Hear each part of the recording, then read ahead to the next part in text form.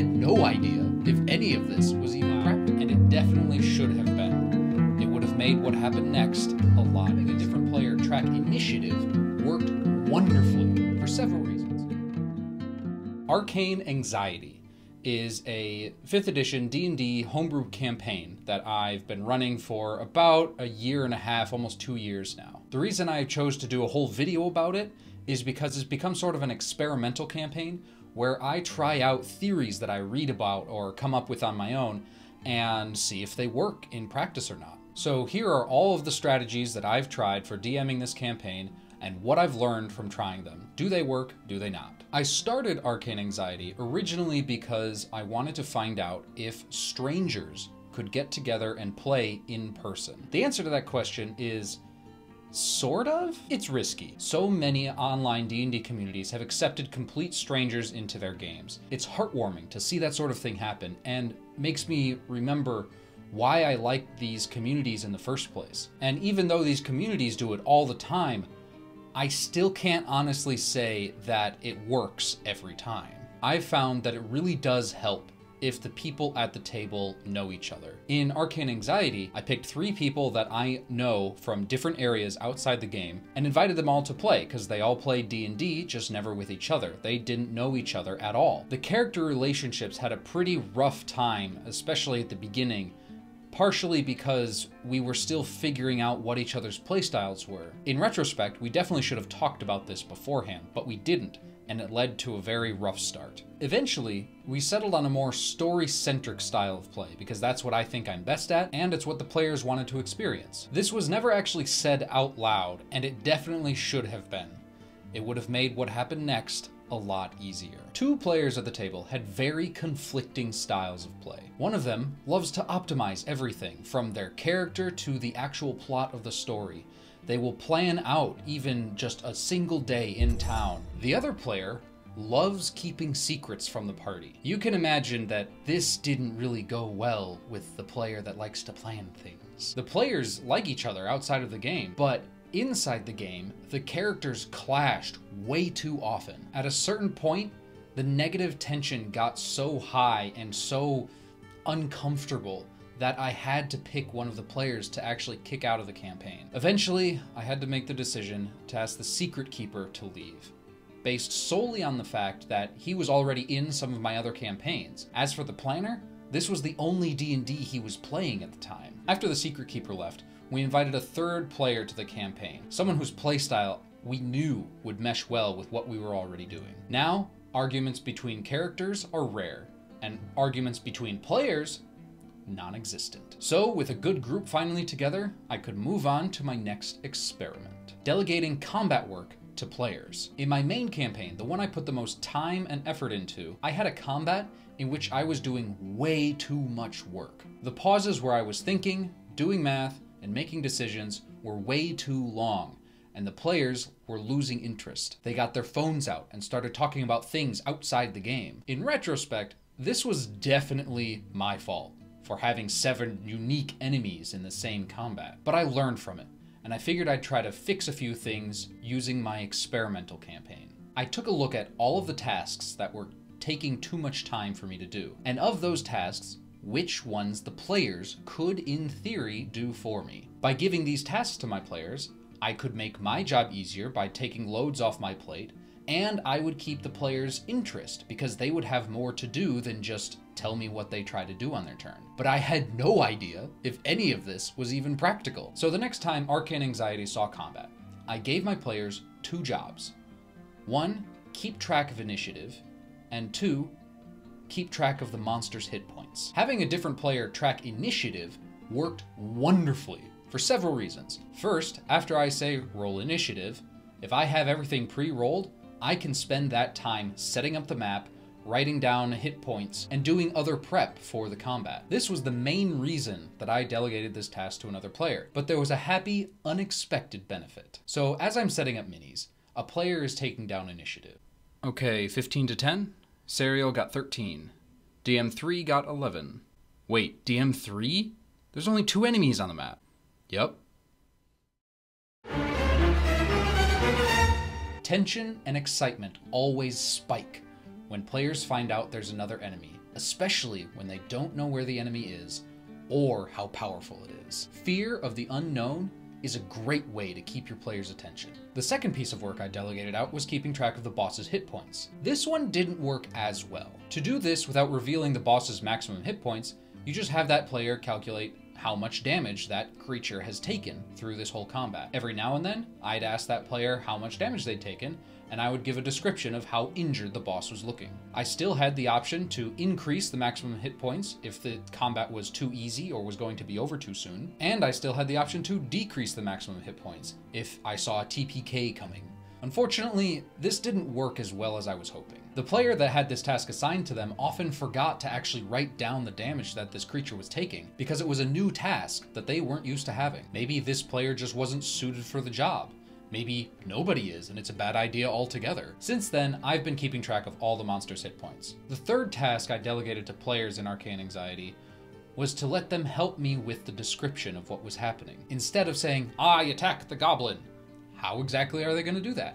Are they going to take a wide, swinging arc toward its knees, or are they going for a pommel strike to try to break its nose? Once the players got used to it, some really cool and wild things started happening. They started to flavor exactly how their character has a tendency to fight, and even what their spells look like. For example, Eldritch Blast. I used to always say, you shoot 2 bolts of energy at your opponents. But recently, one of my players wound her backstory into exactly what that spell looks like. Her mother is a lawyer in hell, so her Eldritch Blast looks like the text of an infernal document coming out of her fingertips and searing into the skin of her enemy. Both having players describe what their attack looks like and having one player keep track of initiative has really freed up a lot of space in my brain to keep track of other things in combat. There's one other way I make combat easier for myself on many occasions, but it has nothing to do with delegating work to a player. A few years ago, I saw one of Matt Colville's Running the Game videos,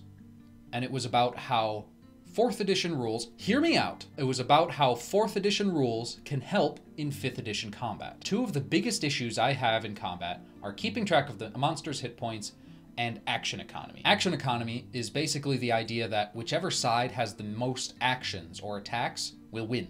Using 4th edition minions can fix both of these issues. To make a minion, you first take an appropriate low challenge rating monster. Then you reduce its hit points down to 1, and there you go, you have a minion. Now you can throw a bunch of them into the battle, both to soak up the player's actions, and it makes the players feel much more powerful as they mow through dozens of enemies at once. They don't even have to roll damage. Once a minion gets hit, it dies, because there's no way for an attack that hits to do less than 1 hit point's worth of damage. The only real drawback to minions is keeping track of where they are and what they're doing, because there's so many of them. To mitigate this, I have the minions take their whole turn in groups. Everybody moves at once, everybody attacks at once, then everybody that hit gets to deal their damage. So these 3 charge at PC 1, and these 3 charge at PC B. Then I'll roll all 3 attacks against PC 1, only 1 hits, so that character takes 1d6 plus 4 damage. 2 attacks hit player character B, so that's a total of 2d6 plus 8 damage. This is much faster than going over what each minion does on their turn individually. Minions have always worked well whenever I've thrown them onto the field, but I've never actually seen anyone else use this. If you've used it, or if you know of a D&D stream that does use it, please let me know how it goes, or throw the link in the comments and I will take a look. In the meantime, on to the next experiment. Virtual tabletops or cameras and minis. Almost every community has been affected by this COVID pandemic, and the tabletop RPG community is not an exception. I had to switch all of my in-person campaigns to online. I discovered the existence of Roll20 and other virtual tabletop apps. I tried out Roll20. I really did. I learned as much as I could and saw the potential of how cool this product could be. But whenever I actually used it, there were always technical issues. Most of them stemming from my players not wanting to actually take time and learn how it works. All of my sessions were turning into learning how to use Roll20 instead of playing D&D. So after a while, I took a look at my hundreds of dollars worth of miniatures sitting there being unused. So I started using video calls instead of Roll20. I had a camera pointing at a tabletop showing where the minis are and using the pieces of terrain I had, and it was kind of difficult for the players to tell exactly where their characters are. But it entirely cut out the technical issues that Roll20 was giving us. Plus, it's way easier to just put down terrain in minis than it is to draw out a map and select tokens that fit the theme. I also began to learn about lighting techniques to make it look better, and got back into building terrain myself. Everything I had learned about Arcane Anxiety up to this point had been real, physical. It was time to start experimenting with the story I was telling.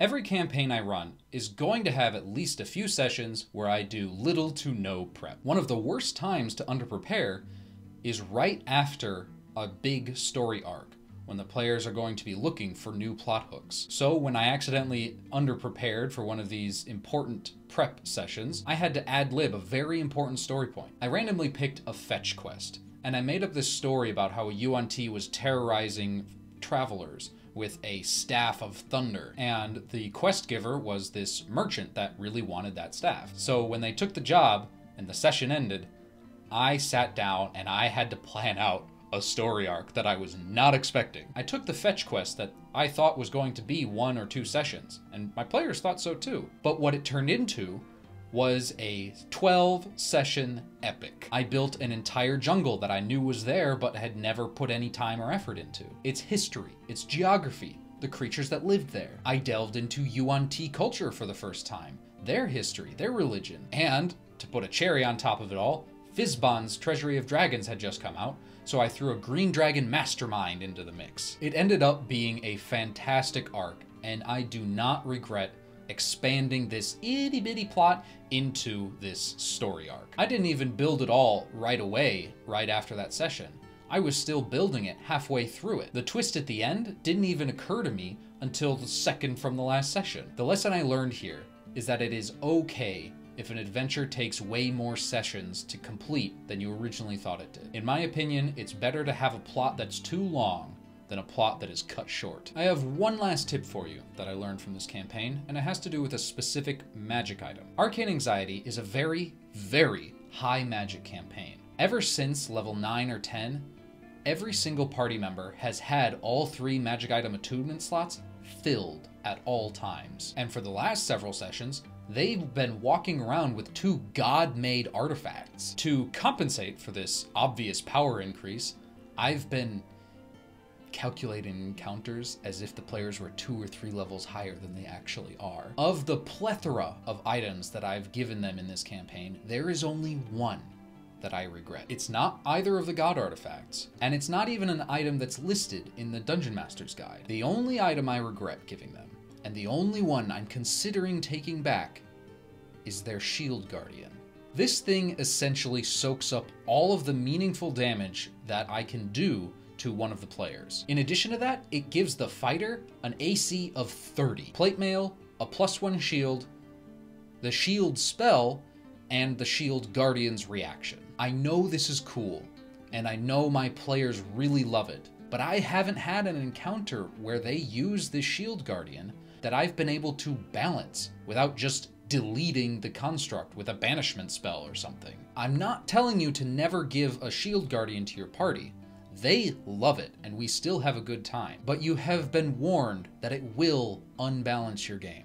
Well, that's all of my hard-earned lessons from this campaign. I think I know which one of these is going to be the most unpopular, but let me know what you think in the comments, and I will read through all of them. And while I'm doing that, and preparing for my next video, I need you to remember that everything is going to be okay.